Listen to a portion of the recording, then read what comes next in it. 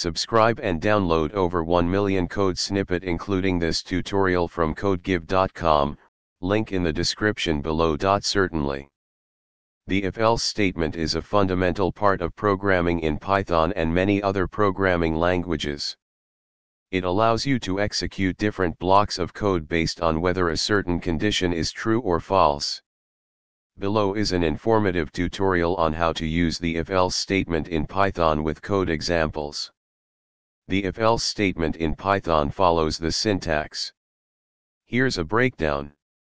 Let's demonstrate the basic usage of the if-else statement with a simple example. In this example, if x is greater than 5, the program will output x is greater than 5. Otherwise, it will output x is less than or equal to 5.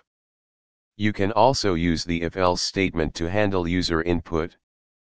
This code snippet prompts the user to enter their age and then determines if they are eligible to vote based on the condition provided, age equals 18.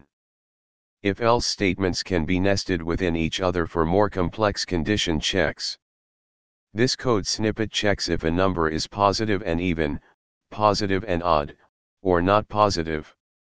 The if-else statement is a powerful tool in Python that allows you to control the flow of your program based on specific conditions. It helps in decision-making and executing different code paths depending on whether certain conditions are met or not. ChatGPT